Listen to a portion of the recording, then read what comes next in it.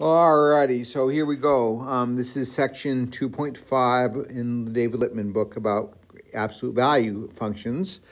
And we get to write an equation for this transformed absolute value function.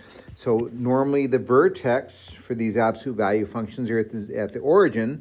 So I see that this one has been shifted right 1 and up 2. So I know that's going to be... let's see, it's going to be, let me go to black ink. It's going to be x minus 1 because it went right 1, and then up 2. But it's also been reflected around the x-axis because normally these open up and this is open down. And the other thing that happens is usually with an absolute value function, they go over 1, down 1, over 1, down 1. Or in this case, it would go down. And same thing on the left, right? And so I see it's going over 2 and down 1. So that's half. So this is going to be a vertical compression by 1/2. So that is actually all you need to do. And there's that absolute value graph. And then we get to equations. And visually what's happening is this. I always do this because solving equations didn't make much sense to me until somebody told me that these functions equations have graphs with them. So really I've got an absolute value, f of x equals the absolute value of 2x minus 3. And then I have this other equation, g of x, we'll call it, equals 8. Now I want to know where those two lines intersect. So where those two functions intersect. So what do I do? What can I do here? Well, I can rewrite this thing. And if I factor out a 2, x minus 3 over 2, or 1.5. And then an absolute value of 2, because this is a product, I can just take the absolute value. Because if I have the absolute value of a product, that's the same as the product of the absolute values, right? So absolute value of 2 is 2. So I can just bring that out. And that way it looks more like a transformed graph, pretty easy. I see a function that's been shifted. It's been shifted right 1.5, and it's stretched vertically by a factor of 2. This isn't what you're going to do to solve it, by the way. I'm just doing this to give you a picture. So I know it's been shifted right 1.5.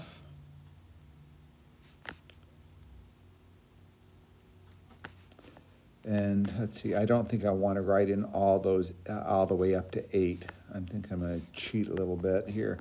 So it's been shifted right 1.5. And then instead of going over 1, up 1, it's going to go over 1, up 2, over 1, up 2. So this graph looks something like this. And I want to know, where does it cross that line, y equals 8? And that's what I'm trying to solve. So I see there's going to be a positive answer, some x here, and I see there's going to be a negative answer over here because it's across the y-axis. So there's going to be 2 answers. So when we solve these, we need 2 equations. Certainly in this case, we're going to need 2 equations.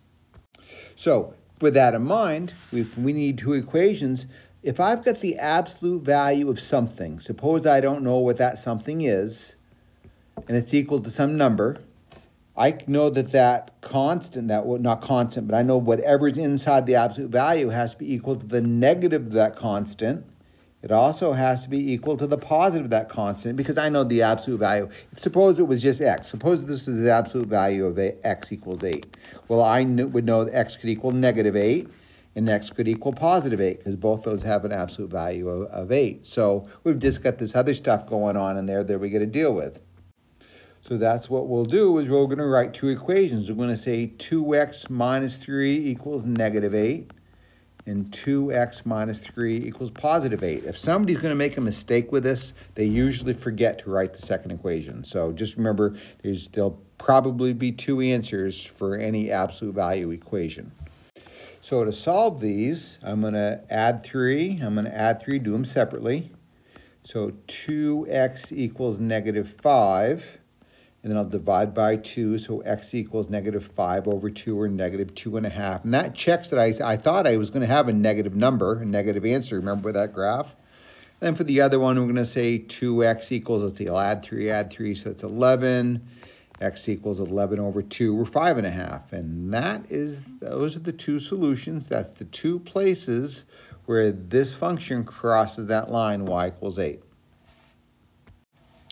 Now, what's different about this one is it's not just an absolute value of something equals a number. So we'll want to solve it. What we need to do first off is isolate the absolute value. So what I'm going to do is I'm going to subtract 4 from both sides. So -2 times the absolute value of x minus 1 equals -3. And then I'll divide by -2. So x minus absolute value of x minus 1 equals 3 over 2. Now, before I continue, I'm going to show you, I'm going to wave a flag at this. So what if this were just +2 right here? And then I divided by the 2. That would give me the absolute value of x minus 1 equals -3 over 2. Well, I know from a graphical standpoint, this absolute value function here is shifted to the right one, and it looks something like this. Is that graph ever going to cross this line, -1.5? Oh, it's not, because it opens up. So if this were the situation, there'd be no solution. In my open math, they like to say DNE, does not exist. So isolate the absolute value, and then if you have it equal to a negative number, there's no solution. Now, with that said, sometimes what they'll do is they'll do something like this. They'll say, what if they said -10 here? So what if, let me do some erasing here so I can, what if they had said 4 minus the absolute value of 2 times x minus 1 equals -10. Some people will stop and say, oh, well, you just said it's equal to a negative number, there's no solution, but I haven't isolated the absolute values. And if I were to do that, I think I would get the absolute value of x minus 1 equals +7, in which case there will be a solution because the absolute value is equal to a positive number. So you have to isolate the absolute value first. Okay, so I'm going to now write my two equations just like before. So x minus 1 equals 3/2. I'm going to write -1.5 just because I've got the negative. I usually don't go to decimals, but in this case, I think it'll make it easier. And +1.5. And so I'll add 1, so x equals -1/2 or -0.5. And x equals, I'm going to add 1, x equals 2.5 or 2/2. And those are the two places where it works. Now, I'm a firm believer in checking your work in the original question to see if it works, see if it checks. I don't always do that, I'll admit, but in this case, it's a place I probably wouldn't do that. You'll see. I'll warn you ahead of time here when we get to that section. Okay, so So hope you see that with this question, do you see the absolute value is isolated? And it's equal to a negative number. So the solution should be no solution, right? No solution, because I can't have an absolute value be a negative number. Now this one, the horizontal intercepts, well, it is a function, right? We could graph it and find out where it crosses, but if the horizontal intercepts, that's where y equals 0, right? So it's basically where the x-intercepts are. So what I'm going to do is basically all they're asking me to do is to solve this equation. What am I doing here? Just a minute. X minus 2 minus 3. So let's just, now we'll do the same thing. Isolate the absolute value. I think I'm going to add 3 divided by 5. And just another equation. X minus 2 equals -0.6. And x minus 2 equals +0.6. So add 2, so which means I got to subtract 2. Here, I don't want to write +2. X equals, let's see, 2 minus 0.6 is 1.4. And there we're going to add 2, so x equals 2.6.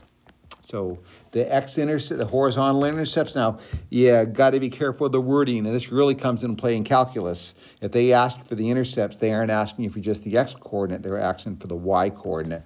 So the right answer for this would probably be 1.40 x and y, and 2.60. And my open math, of course, is very picky with this kind of thing. Sometimes they'll say x equals, sometimes they'll say write the coordinates, right? Both of them. So you got to pay attention to what's being asked. Now we're getting into inequalities, which means there's going to be more than one answer. So let's approach this graphically for a minute. I see an absolute value function that's been shifted right 1, up 1, so that's where the vertex is, and then it's been stretched vertically by a factor of 3. So 1, 2, 3. So it's going to be here and here, and then I can go over one to here, and I don't have graph paper, so I'm just kind of wing it. And then greater than 7. So here's this line y equals 7, and I want to know when is this graph above that line. So I'm seeing, let's see here. I'm looking for that range and how it corresponds to this x and this x. So I'm going to say anything less than that x puts the absolute value graph above that line, y equals 7. And anything greater than this x puts that graph above that line, y equals 7. So you notice the way I said less than and greater than? So we're going to use that to solve this. So what we're going to do first off is we're going to isolate that absolute value again. I'll always isolate that absolute value. Let's see. So that's going to give me the absolute value of x minus 1. Let's see. So I'm going to subtract 1, which is 6, divide by 3, which is 2. So I want to know when does x minus 1. Now remember when I said less than? I'm going to say less than negative 2. Now I don't know if it's negative 2, but I know it's less than whatever, less than a negative. And x minus 1 has to be greater than the positive. So flip the inequality, change the sign. And keep one of them exactly the same. So x, I'll add 1 to both sides. So what is that? Add 1, so it's negative 1. So when x is less than negative 1, and we'll add 1, x is greater than 3. And of course, because you've already studied interval notation, my open math is probably going to look for the answer this way. Negative infinity until negative 1, and it's open at negative 1 because it's not equal to. And I'll say u 3 to infinity. Okay, so that's how you solve an absolute value graph that's greater than. Here is the same question being asked in a different way. We want to know when is it above 0. So we'll just say, we'll write this equation. We'll say 0 is actually greater than 0. So because it's to the left, I'm going to say less than 0. So 0 has to be less than the function. I could have saved myself a lot of hassle and just written it this way. Absolute value of x minus 3 minus 5 is greater than 0, because that's certainly all right to do. I started that way, so I better finish it. So I'm going to keep rolling over here. I'm going to say absolute value of x minus 3 is greater than positive 5. So do the same deal. X minus 3 has to be less than negative 5. And x minus 3 has to be greater than positive 5. One of them the same, one of them you flip. So x is greater than what? Negative 2. And x has to be greater than 8. And of course, my open math would be looking for this negative infinity to negative 2. Open it both because it's only equal to, it's not equal to. Or 8 to infinity. Now, just because I didn't give you one of these examples, I want to do one. What if they said x minus 3 has to be less than 5? Well, this graph is going to look like this. And less than 5 is here. So I want to know, when does the graph, is it below that? What x values make it below that? So it's going to be more than this x and less than this x. Now, because this is going to be in between these two numbers, You could certainly do it just like what we're doing, write your two functions and get it, but you're going to have, this is called a conjunction because there's overlap here. So sometimes it's easier to do it this way, and you might have seen this before. I'm going to say -5, that's the lower one, is less than the x minus 3, which is less than the upper one. And so instead of having two equations, I can just solve one. It's a compound inequality. And I'll add 3, I'll add 3, I'll add 3. So -2 is less than x, which is less than 8. And so that's an in-between kind of situation. And if we're going to do an interval notation, it would just be -2 to 8. Okay, so that can save you some headache if you think about these less than or these conjunctions, or just write them as a compound inequality. Long enough video. I'll get this online and let's get rolling with it.